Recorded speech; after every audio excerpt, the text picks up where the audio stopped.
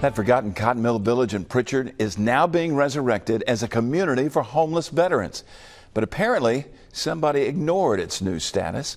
Fox 10 News' Ashlyn Mitchell now here in studio with us. And Ashlyn, just a day after the groundbreaking ceremony, somebody dumped illegally stuff on the property, right? Yeah, that's right, Byron. And unfortunately, Cotton Mill Village has bore the brunt of illegal dumping for years. Those in charge of the new housing development say they've spent time and money clearing the entire area only to have people trash it.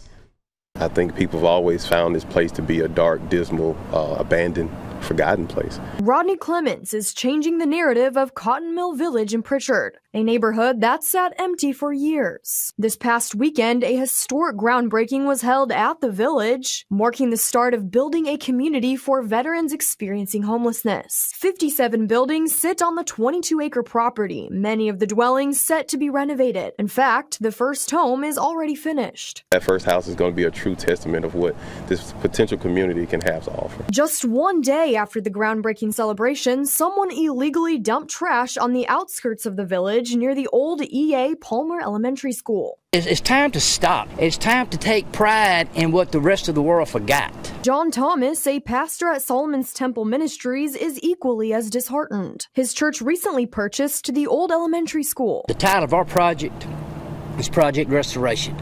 We want to take something that was thrown away, given away, forgotten about, and build it back into something. The long-range vision is to make this a school, an entire school.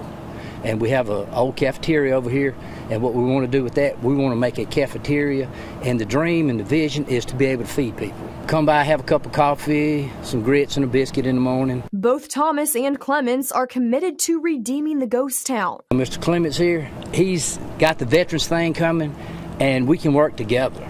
You know, because he gets this finished, we get this finished, we got two going from both ends, meet in the middle. They're urging folks to stop hindering these projects that are bringing good to the community. If we have to hammer with one hand and defend with the other, we're going to take care of this property. We're going to get it back to where it needs to go. In the meantime, as equipment moves in, Clemens says they're tightening security at the village. Alabama Power, shout out to them, started installing some cameras some time ago. And those cameras, we want to pursue the access of those cameras so we can make sure we can visually see it and then start providing security to these areas. Another level to protect this area was us to actually block the roads off.